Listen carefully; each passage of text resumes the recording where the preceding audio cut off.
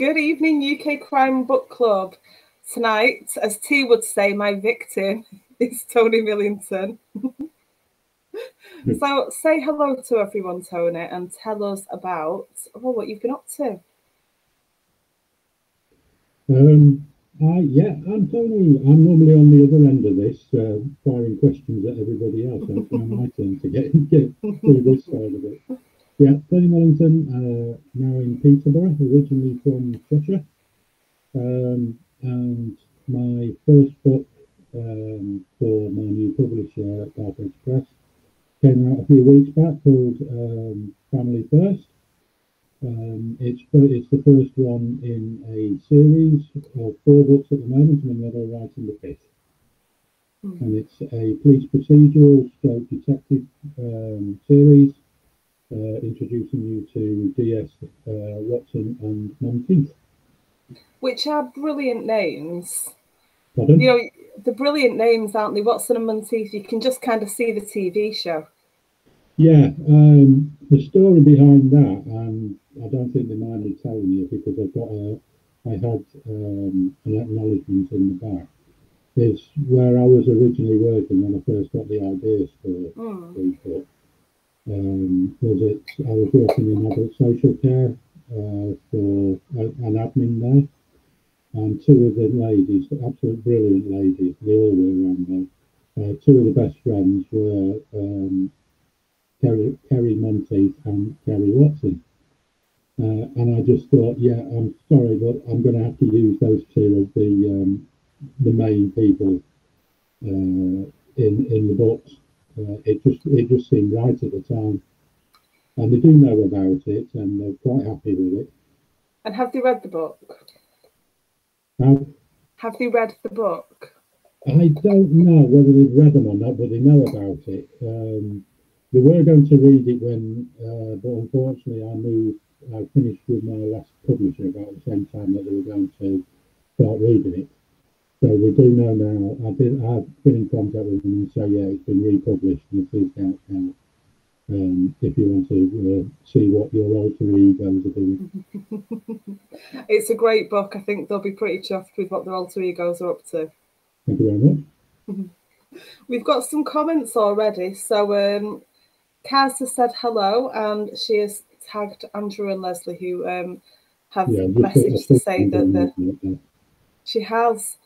So what is the 5th book about? I'm intrigued. Oh, and somebody's just asked me the same. The 5th one was about, it's just a continuation after the first 4. I mean, you've read the first book and you know what the ending to that is. So the 2nd book really continues how the first book ended. So the first book is Family First. The 2nd book will be called Keep Your Friends Close.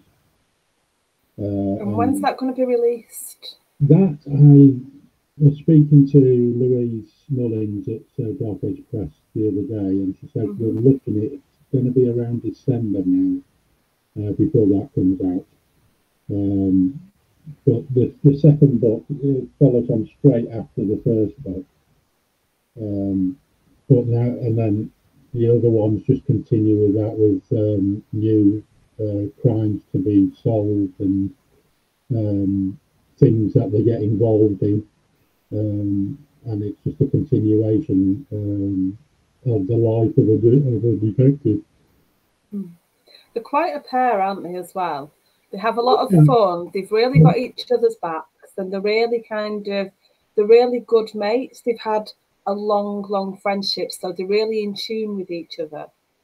Yeah, I wanted to do that because there's quite a lot of detective series out there, also on the TV, of the loner detective who's got a load of troubles behind him and fighting things and fighting demons.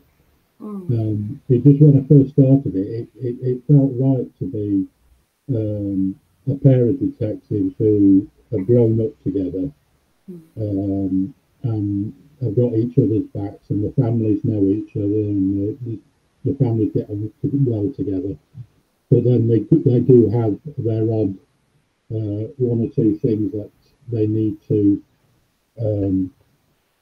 I've gone all dark because of the. You did go all dark for a second. They do have their own little things to get involved with throughout the book. One which appears straight away in book one and everything. So, I've got my son's gone. I don't know. Oh, that's a bit. Oh, there you go. That's better. I'm sorry about this. That's all right. That's live stuff for you. It's live TV, folks. Is that better? Yeah. Can see your lovely face now. Thank you. My lovely mug. So, Leslie's struggling with your audio feed. So Leslie's struggling to hear you. We did have some technical gremlins, didn't we, before we got going? Yeah. So stay leaned in and let's see if that helps. Kaz's favourite question to ask, would you make a graphic novel of one of your books? I know that is without even having to look on my phone to see who Facebook user is.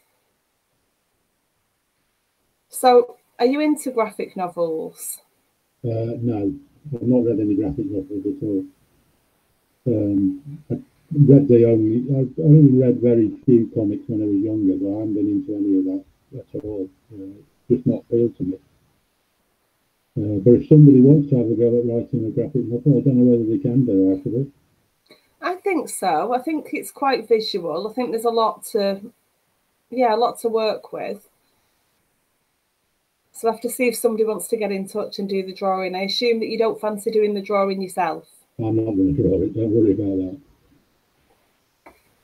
So we're not going to have a stickman one. I'll leave the visualisation to the reader. I'll just let the word. She also wants to know if you're going to Harrogate, which is this weekend. It starts tomorrow. Yes. No, I'm not going. Unfortunately, not. I did, and I was all booked up until they did their extra bits for COVID and having to pay to go on site. So once that happened, there was not something else that I was going to go. So unfortunately, I've cancelled everything, and then hopefully we can go next year. So I've noticed that the things are still available for Crime Fest down in Bristol for next year. So we've taken a look for going down there in May. And the other half's booked a bed and breakfast already. So either way, you get a nice weekend away. Pardon? Either way, you're going to get a nice weekend away. Either way, we're going to get a nice gorgeous. So whether it's at the moment it's still on, but you know what life is at the moment. So yeah, unpredictable at best. Yeah. Jay wants to know, Jason Kelly, another one of our admins, what did you do before writing? So you've talked a bit about it. What did I do? What didn't I do? The main one was I did 15 years as a civil servant in the MOD, as what we call as a equipment manager. So buying equipment from our suppliers for all tri-services, mainly for the RAF, but also a little bit for the Navy and a little bit for the Army. And then so I worked at the majority of all the RAF bases around Peterborough, the main one being at RAF Wotton down near Huntingdon. That was brilliant. I absolutely thoroughly enjoyed that. And then, like I said, I had to take redundancy from them after about 15 years because they were going through a load of changes and everything. And I found it was better to take the redundancy and then see what else I could do. So I ended up, after about a year and a half, I ended up doing about 4 years in working with the council in Peterborough in either children's services or adult social services, doing the admin around there. Before that, I've been here, there and everywhere with good jobs. And one that you actually did, I did actually say about when you were speaking to Caroline England, and yes, I was a lifeguard out in New York. A lifeguard? A lifeguard. That was interesting. That was very interesting, yeah. There's got to be inspiration for stories from that job. Yeah, it could be. Yeah, it's quite eye-opening and quite revealing, shall we say. Revealing's one word for working on a beach, I would imagine. Oh, yes. If you think the Germans are bad enough at putting towers on sun lounges, the hotel I was working at was Brits only, and they do it. I don't see the point. Just seems like a lot of stress to sit on a sun lounger. I just nah, go with the flow. Make it easier. Kaz wants to know, would you ever set a novel in a different country? Would I set one in a different country? I don't know at the moment. All my novels are being set in and around. It's a fictitious town called West Ravenswood, but it is based roughly on Peterborough, loosely on Peterborough.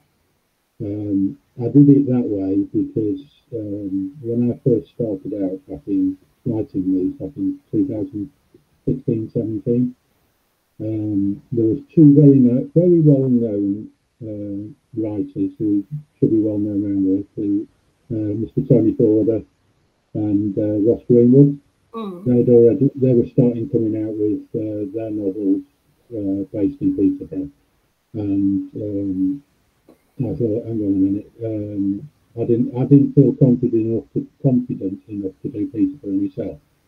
So what I did is basically make a fantasy, a made-up town and city, but loosely based on Peterborough. And West Ravenswood is based.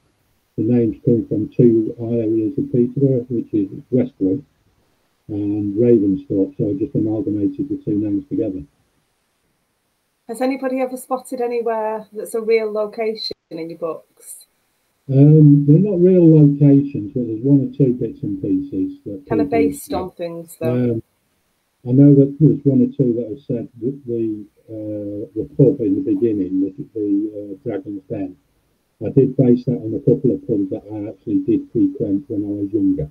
So there's one or two people that actually do know me that know, oh yeah, I recognise the pubs from there. Just don't know further. But the others, I'm just using names from around the area. I've just changed a few names around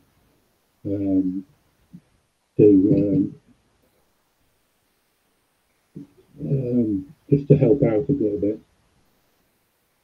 I know when we had Peter James on a few weeks ago, and I'm sure it was Peter that said he came a cropper because somebody said, you murdered somebody in my house.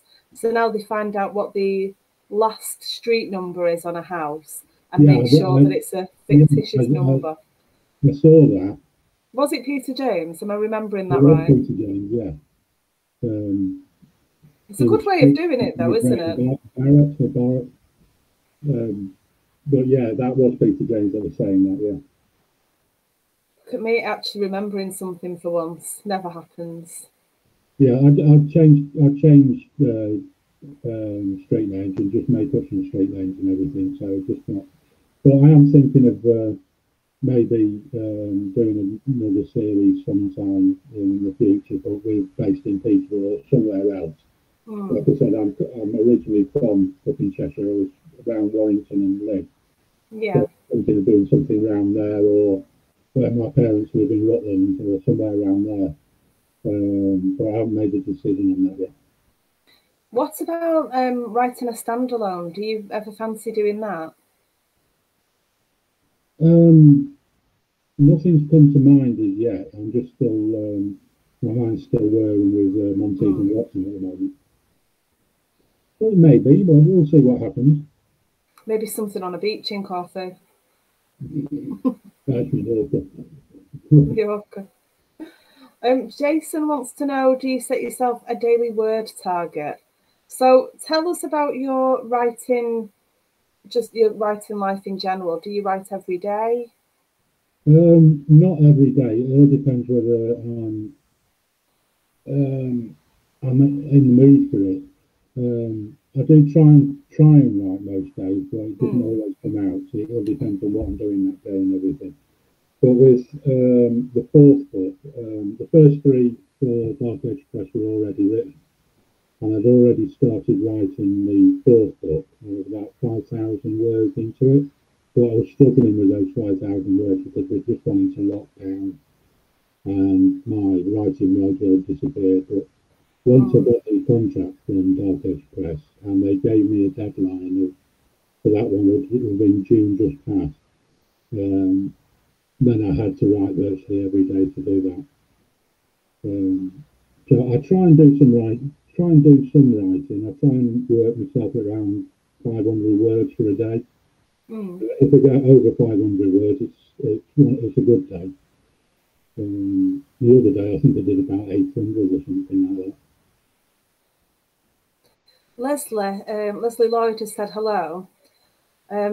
Leslie, we can actually see your comments. I don't know why you think they're not sending. So comment away. I can see what you're writing. Must be some technical difficulties at your end, Leslie. But yeah, we can see what you're writing. So help me to grill Tony. Oh, Andrew, you're leaving comments too. So it seems there's some problem. A few people are thinking that they're not leaving comments, but they are coming up. We can see them. So ask away. Yeah, I can see quite a few comments coming down there. Somebody has asked what authors have been an influence on your writing. That's Jason as well. Authors. I don't try and base what I'm writing on other authors, but I've been reading. I started off reading when I got back into reading with James Patterson first.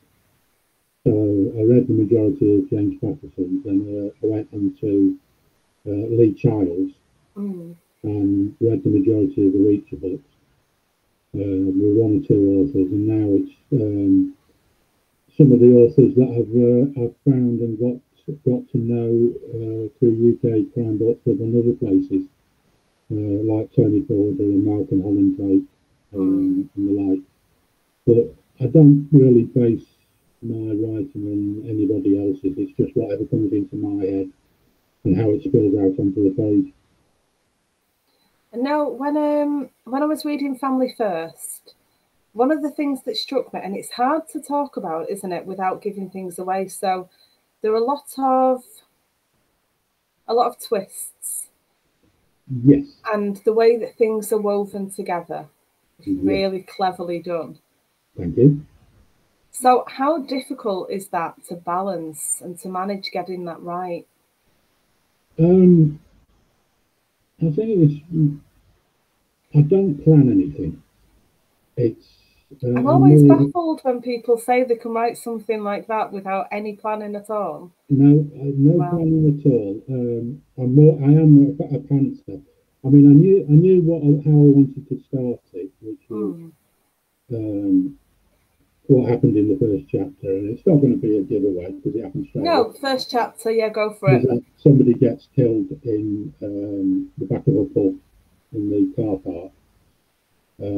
So I already knew that's where I wanted it to start, and I already knew the names of who the protagonist is and the name of the detective, and then I just built it on from there. It's just a case of he's killed him, he's disappeared off, they've come in, and then I just take it a chapter at a time where I think the story's going to go. And build it up from there. There's no planning into it. It's just whatever comes out of my head at the time. So I never know when I sit down with what I'm going to write. Do you write it in order? Or yes, I try to. When you get to the end, though, do you think, oh, right, I'll go back and I'll weave that bit in because that works really well based on what's happened now? No, what I do is I do a certain amount, then I go back and re-edit that. That's how I've started to do it now. And till I get to about 10,000 words, go back, re-edit what I've done, but I don't change the story. I build it up and expand it a bit, but I don't actually change it.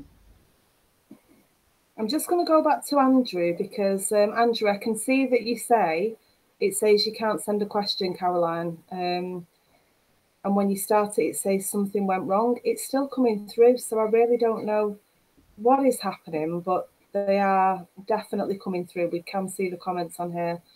Whether that's BeLive or Facebook, no idea, but send it and we can see it. I know that Andrew likes to ask about whether books are available on audio and whether they're available in libraries. Right. At the moment, Family First is only available on ebook. I spoke to Louise at the publisher the other day, and she's told me that they are looking to do the pre-order for the paperback pretty soon, and that should be hitting Amazon and all that by the 20th of September as a deadline for that. Audio books, I don't think they're doing audio books at this moment in time. And unfortunately, people are going to have to wait. But what I can say is that the book that Family First, I originally did it as Unsilent Grief, and I went back when I changed publishers. I went back and I added a few bits and pieces to it. But I think you can still get the audio book of Unsilent Grief on Amazon. I did notice it on your Amazon when I looked. Yeah, it was when I got my rights back for the two books that they published, Unsilent Grief, and the second book was originally called Friends Close, Enemies Closer. I got the rights back to the actual e-books and the paper book, but the audio book was on a different contract. So that has actually stayed with Britain's Next Bestseller, which is a publisher, and they've got it for 5 years. I think they've got about another 2 years to run on that. But like I said, when Dark Age Press took over the first two books, they said, yeah, immediately we will reprint and reissue those first two books. But while we're doing it, we need to, as a legality, we need to change the title and the front cover of both of those, which is what they're going to, which is what they've done for the first one, they're going to do for the second one. And it's nice, isn't it, to have a cohesive cover. Obviously, when you change publisher, the cover does more often than not, it does change and the title changes. I do remember coming across the words Family First towards the end of the book and thinking it's really nice when the words are in the book. It doesn't always work out like that, and that's fine as well. Yeah, that's why I chose those. I chose the titles for the two past books and this one. They're actually somewhere in the books. You'll find those words. Silent Grief is actually written somewhere, so you could have a play on Silent Grief for the original title. Yeah, you actually find the people actually saying some of those words. It's different for what will be book 3 and book 4, because I've just used a general over cover title for both of those books. But they do seem to it's a good title for both of those books, I should say. How difficult was it writing a police team? It's just something that it just popped into my head to say this is what I want to do, because we've always ever since we were younger and going through marriage and everything, is we've watched all the police procedurals and on the TV, whether it's CSI or going all the way back to Juliet Bravo and Dead Girls and all that lot, and then through to the new ones that are coming out now. So we've all doing police stuff has been in my blood most of the time, and it's the one that I felt more comfortable to write on. I can't see myself doing anything like that. I know we're big into Star Trek and all that lot, but I haven't got the brain capacity, shall we say, to think up fantasy stuff or things like that. But yeah, I was more comfortable with doing the police procedural ones. And Donna's just come in and said, hi, Sam. Hi, Tony. Hi, Donna. So we're definitely getting comments coming through. Have you frozen on my screen now? Donna, you've jinxed it. I'm going to start talking to myself. No, I've not got any sound or anything. Tony, refresh your screen and let's see what happens. In fact, oh, and he's gone. Hello, everyone. Well, I wasn't expecting that. It was all going so well, so swimmingly well. Hello. Have you missed me? Hello.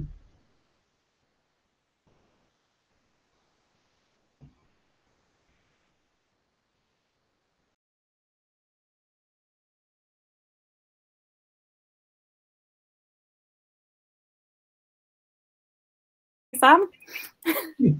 Hello. Hello. Sam should rejoin soon. Hopefully everyone will re-find us. It should be getting repinned. Do you want to just recap where you got to with Sam? I remember where we didn't get this anything. I don't remember the last thing we said at the moment after that.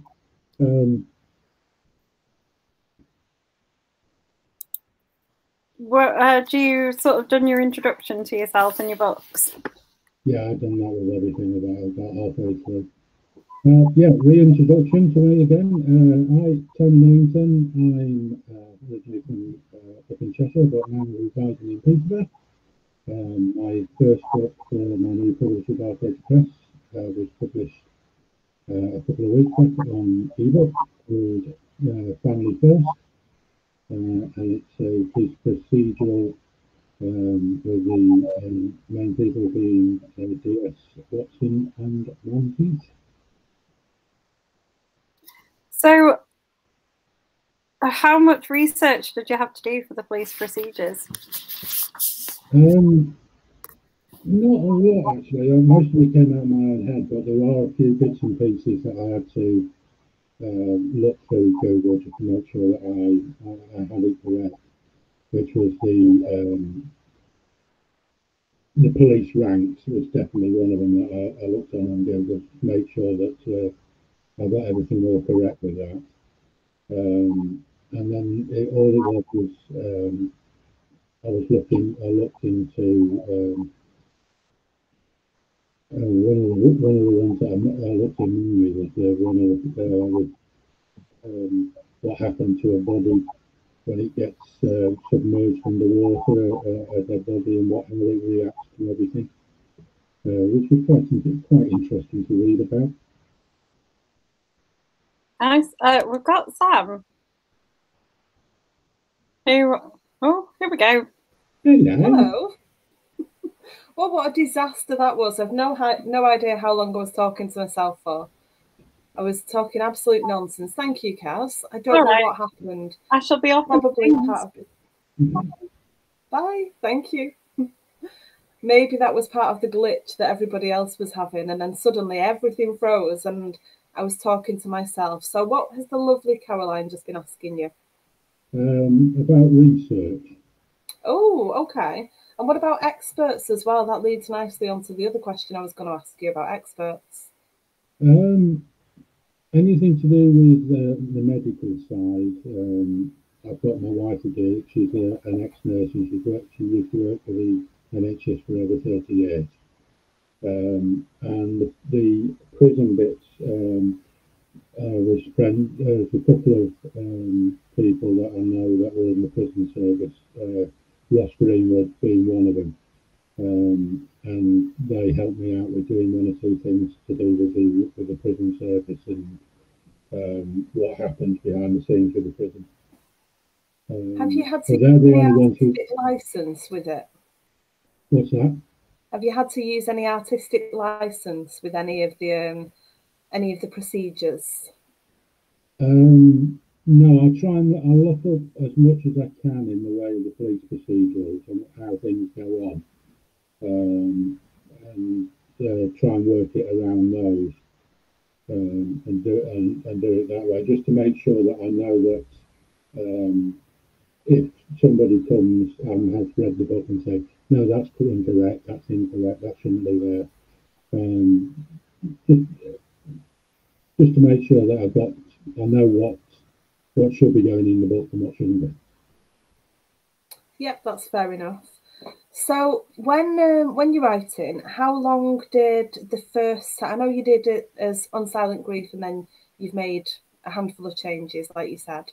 Yeah. How long did that take from start to finish? The first draft of what has become Family First. When I was working it as On Silent Grief, it took the best part of a year because it's my first time that I'd actually done it. So you've never written? There's no books before that shoved in a drawer anywhere? No, wow. I haven't written like that before. The only real writing that became public I'd done was writing for little bits and pieces for the local paper, for the sports section. It was called the Leicester Mercury at the time. Not Leicester Mercury, no apologies for that. It was the Stamford Mercury in Lincolnshire. And we border on Lincolnshire and Rutland. So what we're doing, I was a secretary of the local pool league in Rutland. So I used to send off every week the results and a little bit for them. And then during the summer, I did for the local cricket club I was playing for, the Farringdon Away Club, and put the results through for them and doing a little bit for that. So they appeared every so often in these things, but that's the only public writing I've actually ever done. Wow. So how much real life has gone into, real life experience? Maybe not characters and people, although there's bound to be a little bit of you in there somewhere, I would imagine. Donna's back and hoping she's not going to jinx it again. There's one or two things that are actually cropping up in all the books that I do. I mean, when I explain things about West Ravenwood and how it built up into a town, from a town to a city, that's more like based on what Peterborough is like. There's a bit that's going to be in book 3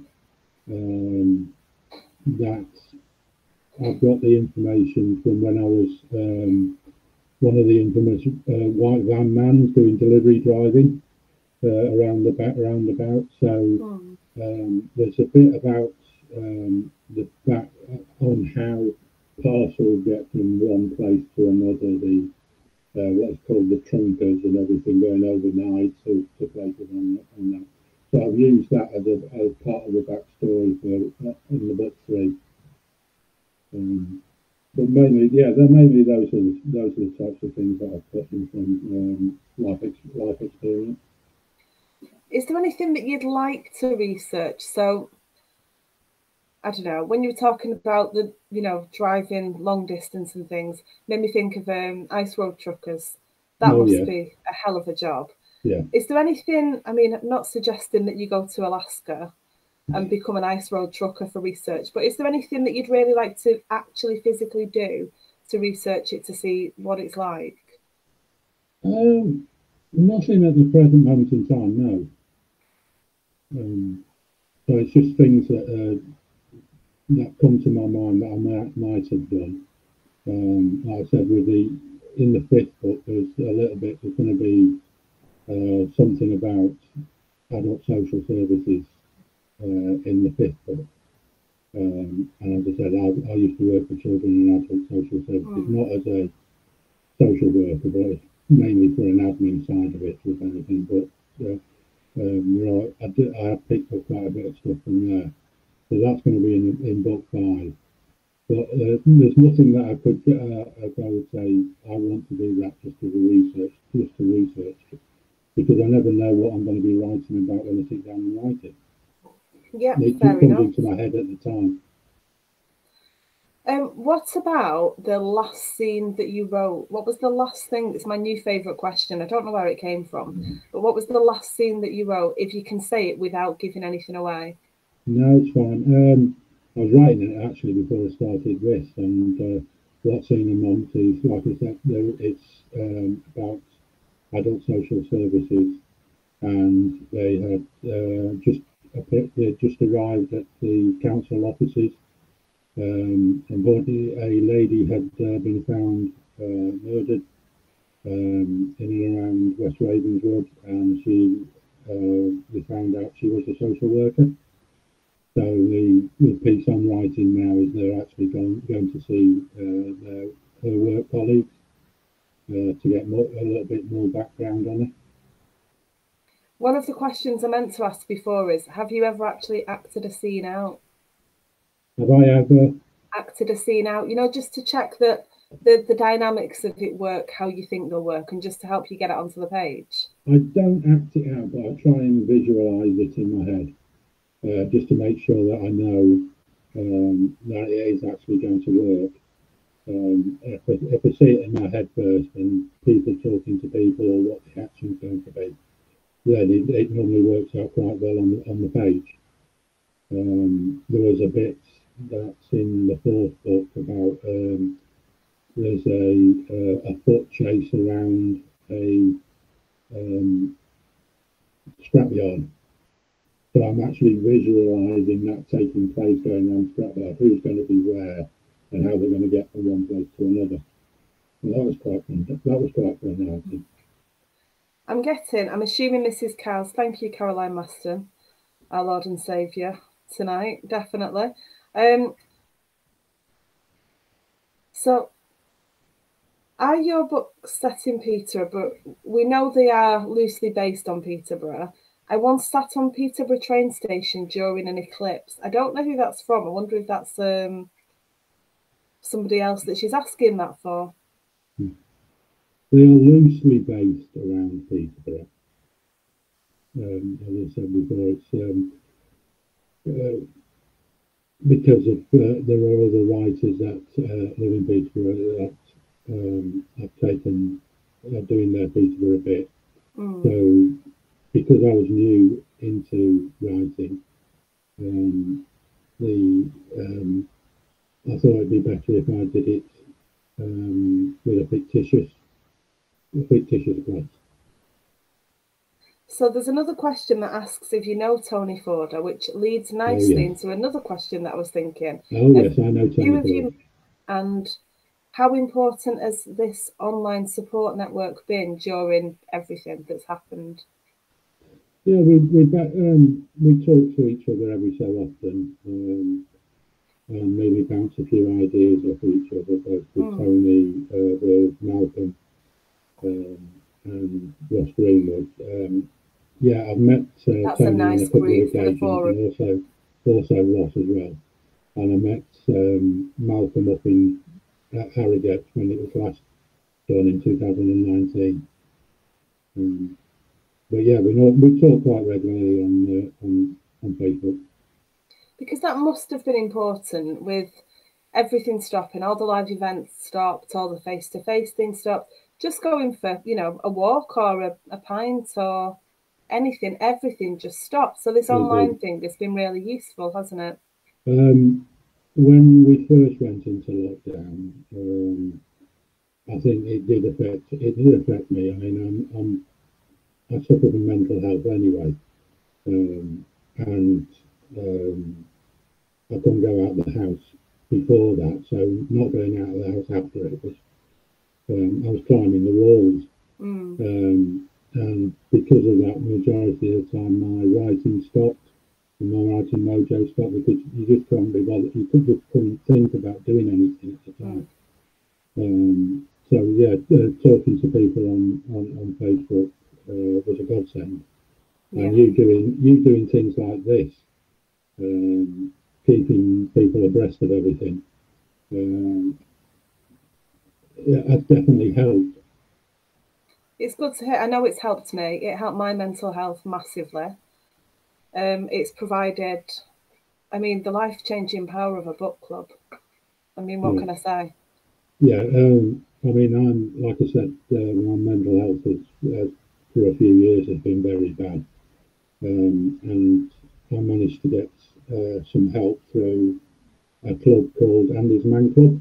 I've seen, and actually I think you were the person who introduced me, obviously not me, but have been able to share that around with other people because I saw you share there's a couple of places in Manchester that do it, but there's one in Peterborough, and I've been using it for almost 3 years. And it's a good place for men to go and talk their life stresses out. And it has helped me a lot. With the lockdown, when the first lockdown happened, all that stopped. And what they did was go online and do things like this, and you had a visual. It helped, but it wasn't like actually meeting face to face. Yeah. But now, we started meeting up before last Christmas again. We were allowed to, but now it's gone back to where it should be now, and everybody, it's just a godsend with it. I can imagine. Yeah, I can absolutely imagine. And it's wonderful having things online, but it's really good that things like mental health, youth clubs were allowed to continue in some capacity because there was so much stripped from so many people. Yeah. And also the importance, I mean, we will go back to books in a minute, but the important thing is that there's so many people that are just at home anyway. This hasn't been a massive difference for them. So suddenly people are finding this online support that they've never had access to before. No. And hopefully some of it will stay. Yes, it would do. But yeah, if I can do a plug, absolutely. If there are any men out there that are suffering, or are there any female partners who know their men are suffering with it, please come onto line and look up Andy's Man Club. We've got last count was 55 clubs up and down the country, and we meet on a Monday night for 2 hours to just natter away. You don't have to talk if you don't have to, but just to talk right through life stresses. It could be anything that you're going through. Just come and help. There's a lot of help out there. There is, and it's that step to finding it, isn't it? Yeah, it is. Absolutely. And after our 10-minute break that we managed to flap our way through, we've got 5 minutes left. I can handle if you want me to do any more. Seeing as we were 10 minutes down. Let's see what other questions we may have missed. Loving the fancy hair, lovely Sam. Thank you. Thank you. I had my hair cut yesterday because I booked it months ago for Harrogate, which I'm not going to now. But I booked a haircut, which I've had a teasing message from my boss saying about hair blowing in the breeze. It's cooled down a bit now, so the fan's off so that I could hear you better. And fancy nails, they don't last. They won't last long. As soon as they come off, I'll be biting my own nails again. We've got lots of hellos again. So Andrew wants to know if you can find your work on Kindle. So obviously, yes, which is where I've read Family First. Yeah, Kindle. Yeah, it's only Family First that's available on Kindle at the moment. The other two were taken off Kindle because I changed publishers. It took me about 6 months to get involved with Dark Edge Press. I've sent off quite a load of. Once I left the first publisher, I sat down and wrote out a good email and covering letters and everything, and just whacked them out to other publishers and to agents. I never got, a few came back, said thank you, but no thank you and everything. And I got involved. I found out about vanity publishing as well at the time. Where, yeah, we can publish it, but only if you pay for it. So we kick those. I kick those to the side. And Dark Edge Press, I saw an advert for them on Facebook. I was self-isolating at the time because I was going to hospital for an operation. And I saw them on Facebook. They were just stepping up and everything else like that. So I sent them the email and the manuscript for Silent People was there, and thought nothing of it. And then about 3/4 of an hour later, I got a ping on the email. I thought, okay, and so it's from Dark Edge Press. And Louise Mullins had written an absolute belter of an email for me. Said, we skim readed your manuscript and we absolutely love it, and I've passed it across to Michael Norman, who does with the contract and everything, and he should be getting in contact with you pretty soon. I thought, okay, jaw dropped down to the floor and everything else like that. I showed the email to the wife, said, are you sure that I'm reading it correctly? And about an hour later, Michael's email turned up and said, yeah, I hear you've got 2 books that have been published, and then you've got a 3rd one, and you're working on a 4th. So because of that, we'd like to offer you a 4-book contract there and then. Less than 3 hours between start and finish, and he sent me the contract. I looked through it and signed it the next day, and I've not looked back since. Both Louise, Malcolm, and the other people that work for them have been absolutely brilliant, and that's why I'm here now with Family First. And it's just fantastic when it all falls into place. It's a wonderful thing. To answer Andrew's question, yeah, it's only on Kindle at the moment.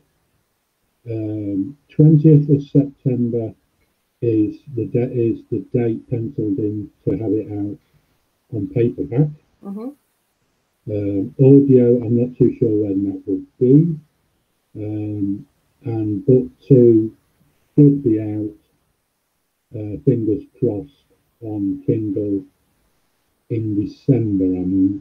I've loosely been told, because we're still going through the edits. Well, I will drop a link in under our conversation at the end, so that so it's easy to find for everybody. And it's a great book. I really enjoyed it. I've seen the cover for Keep Your Friends Close, and it is brilliant. Jamie at Dark Edge Press has excelled themselves with doing both the covers at the moment. It is lovely when everybody's happy with the whole thing. It just works.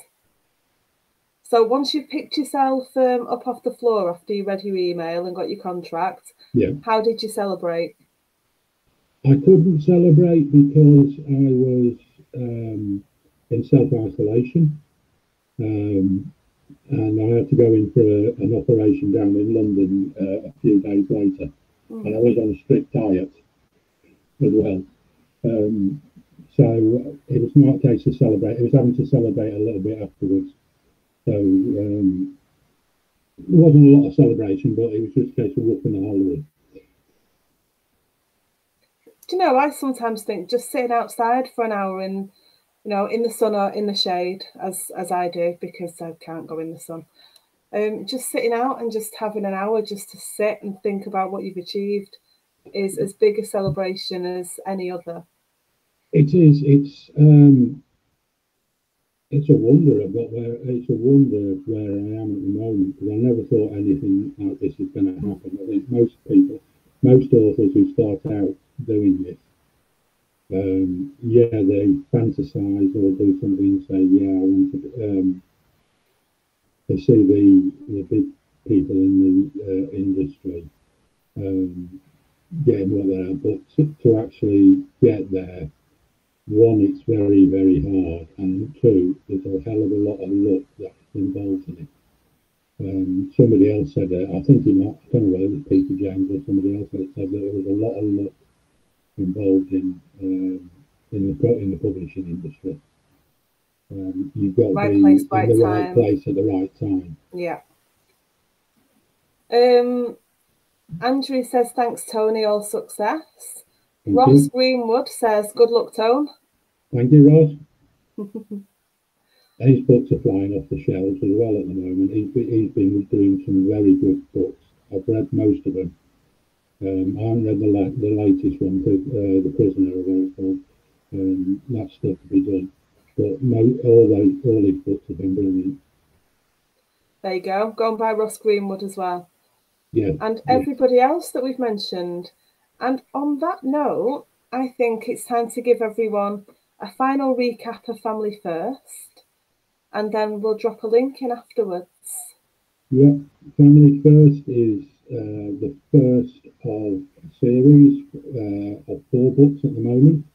This one I'm writing now. It follows D.S.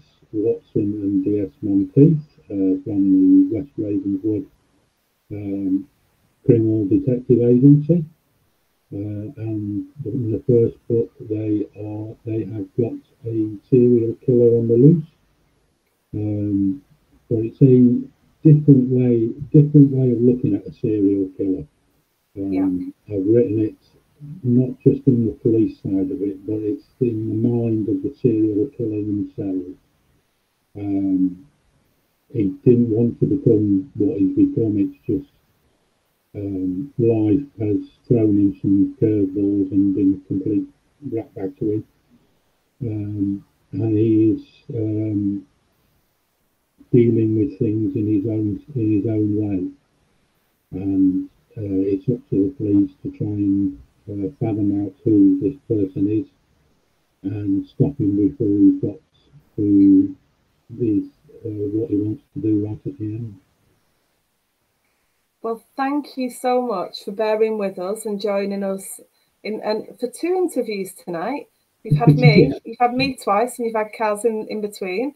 Thank you to everyone for moving over with us and for all the questions before and after. And thank you for Kaz stepping in. Yeah, thanks, Kaz. Thanks for everybody for watching. And we'll see you next time for book 2 and beyond. Thank you, Tony. It's been lovely. Yeah, thank you very much, Sam, and thank you for everybody.